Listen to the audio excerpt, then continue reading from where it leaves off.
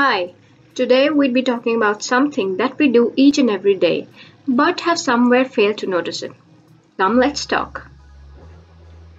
How simple was life when we were in school? Everything sailed so smoothly and appeared cool. Look at the time now. Despite having achievements asserting wow, we feel bad, frustrated, and bowed. Why do we need to grow up? Is a question constantly raising its head, as we have forgotten sound sleep despite a comfy bed. While in those childhood days, we had fun finding exit doors of the toughest maze, or seeking our hidden friends, those who today appear either in notifications or trends. Proud we feel being socially networked. Don't we realize that our real relations are irked?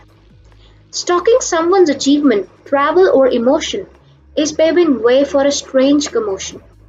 We do wish to feel tall, hence we share every activity, no matter how big or small. Who has the time for actual get together? We may be residing in the same city or locality, doesn't matter. It's more about numbers, likes, or shares that we may map, not about the actual feathers in anyone's cap. Each day, we key in tumultuous emotions, posting which on social networks has become a remedial lotion. What the hell are we feeling ecstatic for, when none of us can actually feel the furor? Yes, we smile doing all the basic chores. Hey look, but we are headed in a direction opposite to the shore.